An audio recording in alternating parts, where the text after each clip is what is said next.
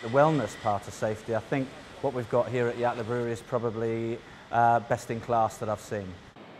It's a dream relationship that we have between WorkCover and Foster's.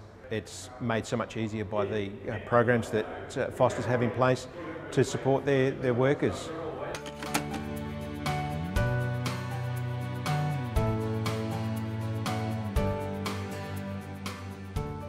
There's not a lot of claims from Foster's considering the size of the organisation and the nature of the work that they do.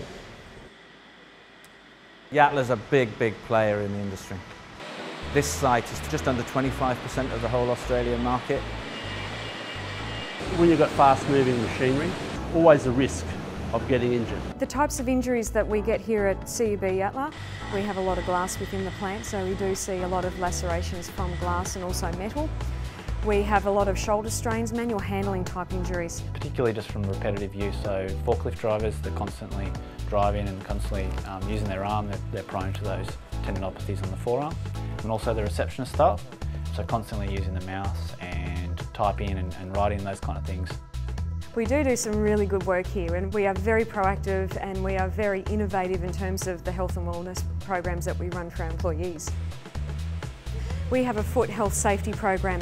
We recognise that our employees are standing for up to 12 hours on concrete. So as part of that program, we get a podiatrist to come in.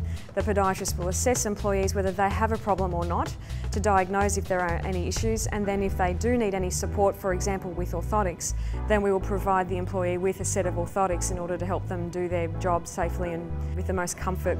What we found through that is a lot of the back problems, the neck problems and the hip problems people were feeling suddenly disappeared because they were having the correct support with their feet. We've also got our physiotherapy program, which is more than just providing a treatment. So for example, at the moment we're doing some forklift screenings. So I'll have a look at how they move, and from that they get an individualised stretching program. And then we also collate all that data together, and that tells us, is there a particular pattern with everyone who's on the forklifts, and then what can we do to reduce their risk of injury. And then we're also doing a stretching program at the moment down on the can and bottling line. We've had a couple of shoulder injuries recently where the shoulder may have not been warm, so our stretching program we've done is designed for the activities that they're going to be doing on the line. We do have a lot of low-cost health activities. For example, with our bowel cancer screening program, we're able to get free speakers to come in. We've had Pilates, we've had different initiatives for people going on diets and walking. And we use any particular health promotion that's being actively promoted by different government departments, such as Stroke Week, to start having discussions about those particular conditions. They try and cater for everyone's needs, and I think that's a really big bonus working for Foster's. I feel very safe at Foster's, and I wouldn't be here if I didn't. Now what we are seeing is that some of our people are actively health seeking. They're detecting disorders early if they do have disorders, and they know now at that point that they need to get some physiotherapy treatment, and if they do that early, they're going to recover a lot quicker than if they just put up with it and continue on working. The benefit of that to us is that our WorkCover claims experience has dropped down. We're not getting as many claims now because people are getting the proactive treatment at the start. The desire of the workers to actually come back to work is really obvious in this workplace in comparison to some others, and some of that is the culture within the organisation.